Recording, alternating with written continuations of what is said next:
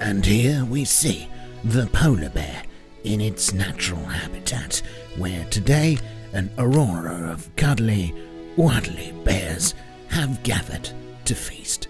Docile as they may seem, once the meal is finished, they will go forth once more in search of fresh jam and meat. Greetings survivors and friends, SHADOWFRAX here once again with your weekly Rust Digest, and the news this week is that all the new cold biome stuff's now live on the staging Orcs branch.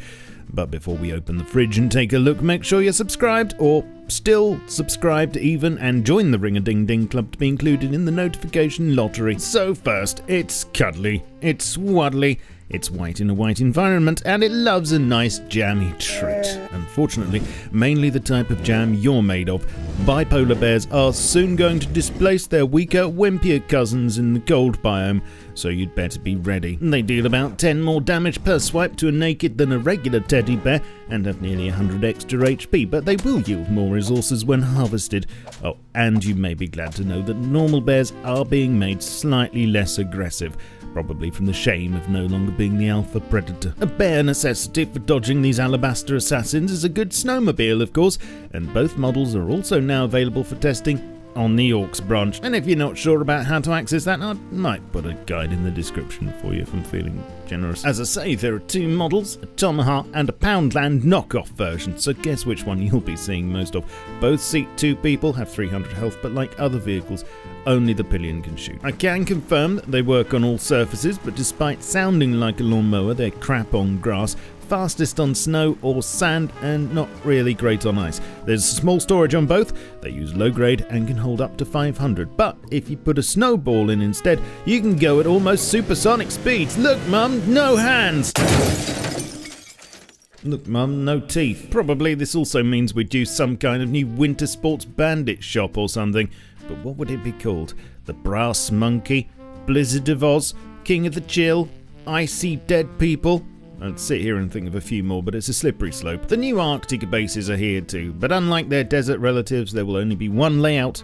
It's still a work in progress. And change to subject! So at the moment there are no puzzles or loot, but there are about 10 scientists hanging around doing science or something. Also, it seems from the commits that these ones spawn with a 50% chance of being able to use healing items.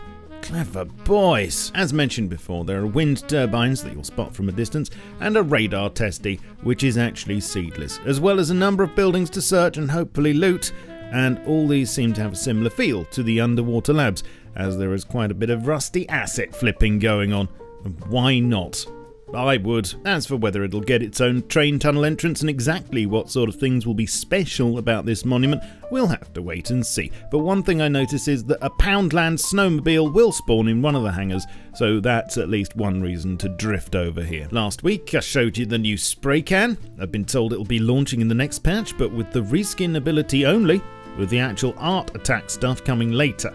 But to be honest, the reskinning seems to be what's most popular with you chaps. For instance, instead of with a door doing unlock, remove lock, open door, remove door, go to bench, feel regret over clicking on that link saying you'd won a free Glory AK-47 and consequently having all your skins nicked.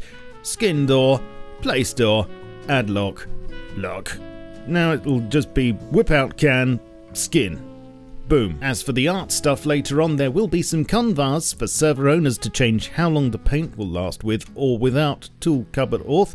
These will be global.spray no auth duration and global.spray in auth duration. Crafted hobo barrels can be picked up and repaired again. This has been broken for a while apparently. And there's a new AI.kill scientists command, which does exactly that in a radius. Useful, I guess, for cinematics.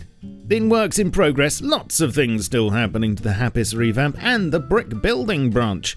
Intrigued to see what that turns out like. Stay tuned to stay informed on this and anything else that shuffles along between now and the end of the month. And if you like this vid, please give the algorithm a little nudge in the right direction by liking and commenting below. You can find me on Twitch, Twitter, Facebook, Discord and my Steam group, and support me here with a channel membership on Patreon or by buying my merch. Links below. I shall catch you all soon, but in the meantime, keep calm and stay rusty.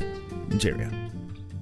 This video is powered by AWDIT's producer range of workstation PCs, available now at awdit.co.uk.